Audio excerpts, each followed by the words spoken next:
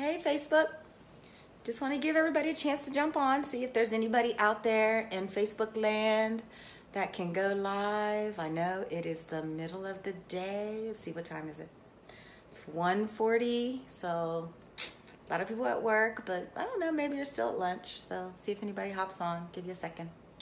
But I'm about to tell you how I keep my air clean in my house. So I need to make some anyway, so I thought that I would just jump on here and let you know how to make a quick and easy, very inexpensive antibacterial spray. So this is what I do. This is antibacterial spray. It's an empty bottle. You get these bottles at, I think I got this one at Amazon. You can get them on Amazon. You can buy them, I don't know, like 6 in a pack. I think like 6 in a pack for $7, something like that. Pretty cheap. So the first thing I do is I take my bottle and I add 2 cups of water. Now you don't want to use tap water, so this is not distilled. You can use distilled water, but I just add the water. This is filtered water. That's what I'm trying to say. It's filtered water. So you can see filtered water. Just pour it in there. It's plain old water. And then to that is I add some witch hazel. Now this is just witch hazel. I think I got this at Whole Foods. It was pretty inexpensive. I can't remember how much, but you know, witch hazel's pretty expensive. So here it is, witch hazel. So I add 2, let me pop it open, 2 tablespoons of witch hazel. So let's see. We got about 1 tablespoon. 2 tablespoons of witch hazel to the water. Maybe a little bit more. That didn't look quite like 2 tablespoons. A little bit more. There you go. So yeah, you can kind of see it getting foggy in there. That's going to help it emulsify. So now the good stuff. I mean, this is just water and witch hazel. Pretty inexpensive. So then we're going to add wild orange. Oh my God.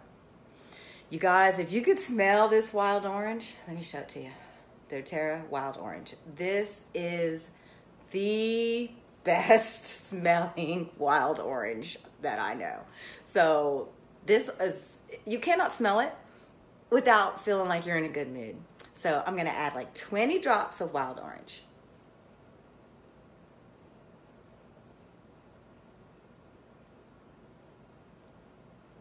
There you go, 20. And also this wild orange, you guys, you can actually put this in your water. If this did not have the witch hazel in it, you could literally like put a drop in your water and drink it. Great. It's a citrus oil. It's gonna help detox and clean your body. Awesome, awesome. Oh my God. And it smells so good already. And I just have wild orange in there. So next, I'm gonna add 20 drops of lavender. And again, oh gosh, lavender helps to relax you. It's gonna just put you in a really chilled out mood. So just 20 drops of lavender.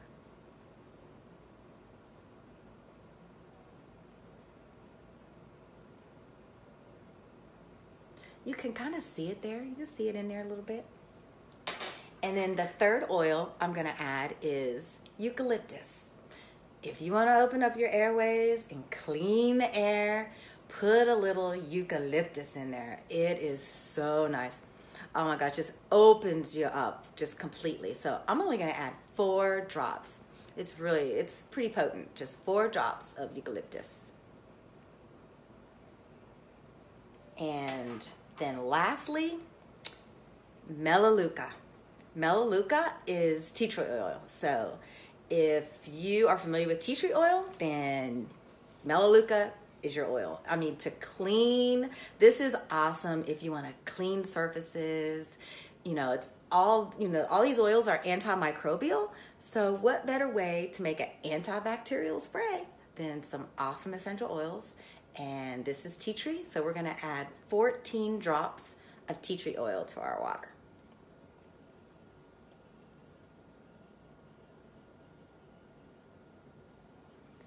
Okay, that's 14 drops.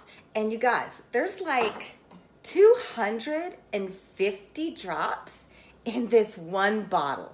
So do the math. I mean, I'm adding 14 drops of this, 10 drops of that, 20 drops of, that oil. So 250 drops in each container is like, you can make a whole lot of antibacterial spray with each bottle is 250 drops.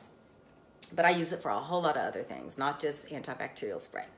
So then what I do is just take the lid, put the lid on, screw the lid on. It's pretty simple. Shake it up real good. You can see it kind of changes the color a little bit. You can see the oils all throughout the water and the witch hazel. And then I just shake it up, and cooking odors, any kind of odor that you're trying to get rid of, spray it in the air. Like, you spray it, you can kind of see like a little mist fly down. Awesome. This is my favorite antibacterial spray. I don't buy like the house, the things you get at the grocery store, like those harsh sprays with all the harsh chemicals. We don't use those anymore, you guys. This is the way of the future. And for my favorite way to use this is the garbage can. Personally, but I got, two men here, my son DeMar and my husband Derek Davis. They, when it's time for the garbage to go out, I'm like, hey guys, garbage. So they come take the garbage out. A little spray, watch it. Woo! A little spray into the garbage can, and you would not believe how fresh and clean it's gonna smell. It's like aromatherapy. I mean, every time you spray it actually, it seems like when I spray it, like say I cooked fish or something, and I spray it in the air, it eats that fish odor out of the air, and just clean, fresh air is left. So I had to make some anyway, and I wanted to share with you guys how simple and how easy it is to make your own antibacterial spray with just a few drops of oil, some water, and some witch hazel, and you're good to go. So there you go. Easy antibacterial hand spray. Talk to y'all later. Bye-bye.